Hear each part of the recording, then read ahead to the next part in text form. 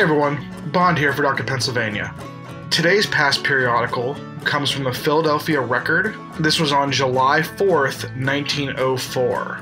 Now it's important to note that July 4th fell on a Monday that year, so all those festivities were over the weekend. And this is just a series of articles about basically how everyone hurt themselves over the weekend playing with fireworks because nothing ever changes. All banged at once. Rambling fire rockets sail into church windows. Merchant cigar caused blaze of glory and stopped sermon on Sodom and Gomorrah. Altoona, PA, July 3rd. Coupon. A town on the summit of the Alleghenies will have few, if any, fireworks tomorrow, but it had excitement enough tonight to amply satisfy all craving for a glorious 4th of July celebration. John Wicks, the village merchant, was the indirect cause of the premature celebration, which placed him in the doctor's care and incidentally used up all the noise-making devices intended for the small boy. Wicks drove to town on Saturday night to purchase his supply of fireworks. He remained in the city until this afternoon, starting home late with a wagon load of sizzling devils, skyrockets, and squibs. Just as he reached the outskirts of town, his cigar dropped into the straw at the bottom, and 5 minutes later, when near the Union Meeting House, he saw the first sign of trouble. A pinwheel, which chanced to be ignited by the smoldering straw, was seized with a tantrum, leapt from its box, and spread sparks through the entire cargo. A Roman candle, pointed Wicks' way, opened fire at short range and drove him into the woods. 100 skyrockets, which inclined in the direction of the meeting house, let go about the same time. The minister was discussing the fire which fell on Sodom and Gomorrah when 20 rockets entered the opened windows and spread panic among the congregation. By the time the congregation reached the open street, Wicks' wagon and its frightened horses were disappearing on the main street in a blaze of glory. They sold toy pistols. 180 found by the police in the Frederick's place. Isaac Frederick and his wife, who kept a store at number 119 Christian Street, were warned twice by Special Policeman Ryan and Fox of the 2nd District not to sell any toy pistols that discharged blank cartridges. Notwithstanding the warning, Frederick Steinland, a boy yesterday, bought for 10 cents an American Bulldog pistol at their store. While discharging the pistol at 2nd and Queen Streets, he was seen by policeman Leonard and taken to the police station. Lieutenant Woods, on learning where the weapon was bought, ordered the specials to confiscate whatever pistols the family had in their possession, and 180 pistols along with thousands of blank cartridges were obtained by police. Warrants will be issued for the arrest of the Fredericks. Awful flash in boy's face. Gettysburg, PA, July 3rd. A combination of firecrackers, powder, and matches with which a party of small boys were amusing themselves last night produced an unexpected explosion. William Dillman received a terribly burned face and hands. 20 injured by explosion of dynamite cane. First serious 4th of July disaster's a peculiar one. Boy who held it unscathed.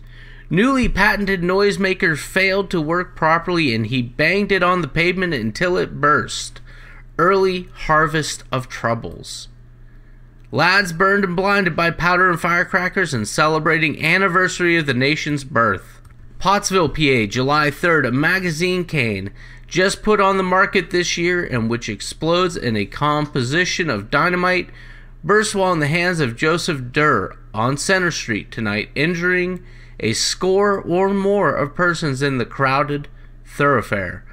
The more seriously injured were Edward Brown, age 15, both legs badly contused by firing pieces of the patent iron end of the cane. Fred Eberly, age 16, cut about the left leg and hand by pieces of splintered wood.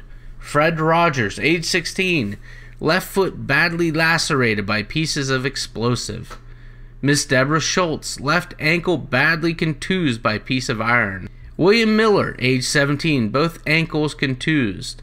Daniel McKernan, age 13, cut by the left leg, knee, and ankle by pieces of flying wood. There were a dozen others injured, but their hurts were so slight as to not require medical attention. Durr had been using the cane for some time when it blocked up. His repeated efforts to discharge it by striking it violently upon the pavement resulted in the explosion, the report so loud that it was heard by hundreds upon the street at the time, creating much excitement until it was ascertained that no one had been killed. Strange to say, in the concussion, the owner of the cane received no injury, the pieces having been blown away from him. Trolley car sets off fireworks. Patriotic folly caused panic among women passengers. Chester, PA, July 3rd. Overzealous patriots placed a box of dynamite cartridges on the car tracks of the Edgemont Avenue last week, and the terrific explosion that followed created something of a panic among the passengers and no little excitement in the locality. Several women passengers tried to jump from the moving car, while the motorman and conductor thought that it was an earthquake shock and nearly tumbled from their platforms. The police were unable to locate the guilty ones. Sternly vetoes toy pistols. Shippensburg Burgess orders arrest of any violator. Shippensburg, PA, July 3rd. In a proclamation in which he calls attention to the great mortality resulting from toy pistols and dangerous fireworks last year, Chief Burgess Rummel has forbidden the sale or the use of blank cartridge pistols and cannon crackers in his borough.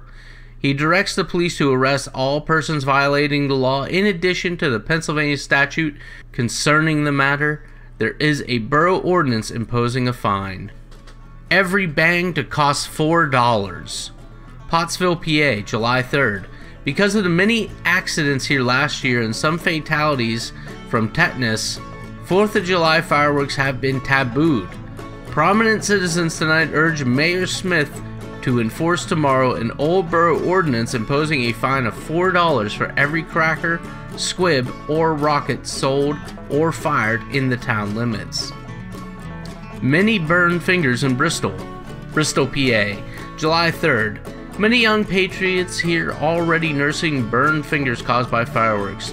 The most seriously injured are Charles Evans, in whose pocket a firecracker exploded, James Train, burned by exploding loose powder, and William English, hurt in the same way.